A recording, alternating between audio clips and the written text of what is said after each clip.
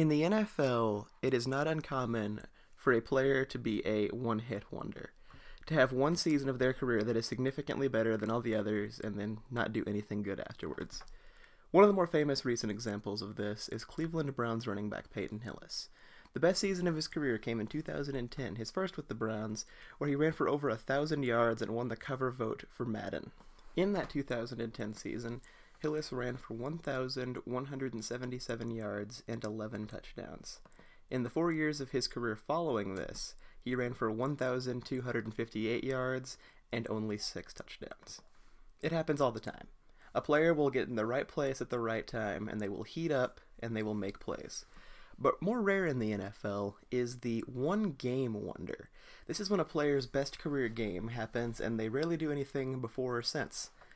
A famous example somewhat recently is Jonas Gray of the New England Patriots. In a 2014 game against the Indianapolis Colts, Gray went off for 201 yards and 4 rushing touchdowns.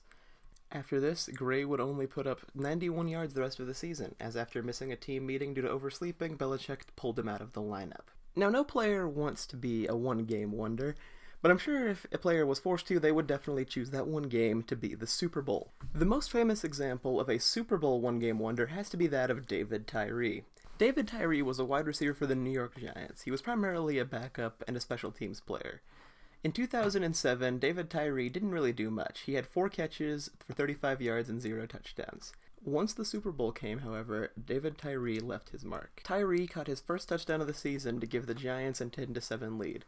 Later on in the game, David Tyree, despite playing 2 more seasons, would make the final catch of his career. That catch was this catch. David Tyree goes into the annals of history as making the helmet catch, one of the most famous moments in NFL history, and it was the final catch he would ever make in the NFL, helping the Giants beat the undefeated Patriots in 2007. If you had to have your career end on one play, you could not ask for a better play than the helmet catch. The thing about David Tyree, though, is that everybody remembers him. Anybody who follows football whatsoever and knows of that game knows that David Tyree was the man who caught the helmet catch. But what if I told you there was a Super Bowl one-hit wonder out there who holds a Super Bowl record that has stood for over 30 years and almost nobody knows of him? His name is Timmy Smith, and today on Kickoff Commentary, I will tell you about him. If I were to ask you who holds the record for most rushing yards in the Super Bowl, you would probably tell me a Hall of Famer like Terrell Davis or Emmitt Smith. Maybe Walter Payton. Maybe Marcus Allen or Marshall Faulk. But no. The record for rushing yards in the Super Bowl at 204 goes to Timmy Smith. Before we get into Smith's big game, let's talk about how he got there. Timmy Smith was born in Hobbs, New Mexico, and attended Hobbs High School where he played football and basketball. He graduated with New Mexico state records for rushing yards and rushing touchdowns. After this, Smith committed to Texas Tech University. Smith was horribly injury-prone at Texas Tech, suffering a knee injury in the first game of his junior season, and as a fifth-year senior, suffering a fractured foot and ankle during an early season practice. Smith would leave Texas Tech with 292 carries, 1,313 yards, and 8 touchdowns. Despite his injuries and relative lack of production at Texas Tech, Washington still took him in the 5th round of the 1987 NFL Draft. Considering he was buried on the depth chart, he only carried the ball in 4 separate games in the 87 season. Smith got his first real opportunity in the NFL in the divisional round against the Chicago Bears. Starter George Rogers was not playing well, and backup Kelvin Bryant wasn't either, so Smith was inserted into the game.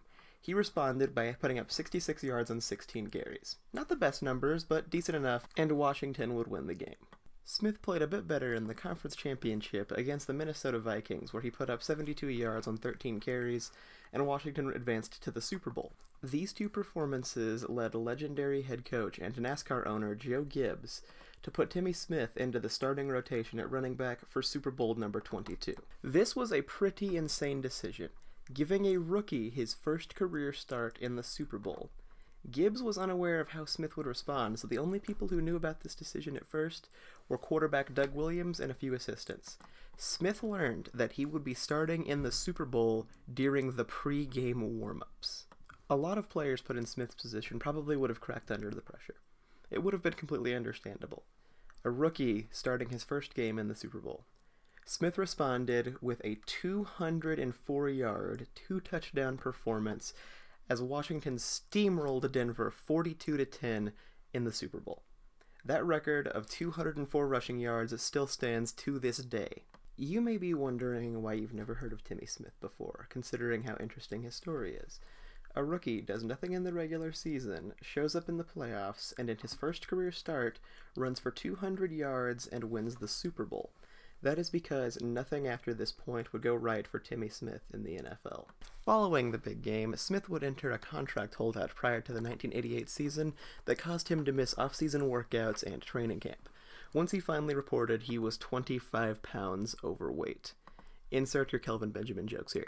Smith had lost the starting job by week 8 and did not have a rushing attempt in the final 4 games of the season. He ended the season with 470 yards and 3 touchdowns. Washington would release Smith after the 1988 season, and he would not play in the NFL again until 1990 with the Dallas Cowboys.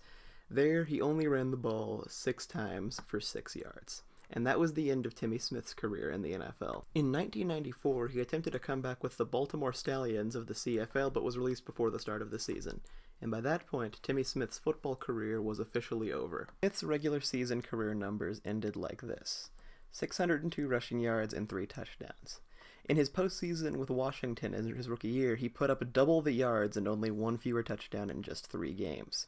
The story of Timmy Smith takes an unfortunate dark turn in 2006 as he was arrested for attempting to distribute cocaine and spent 13 months in a federal prison.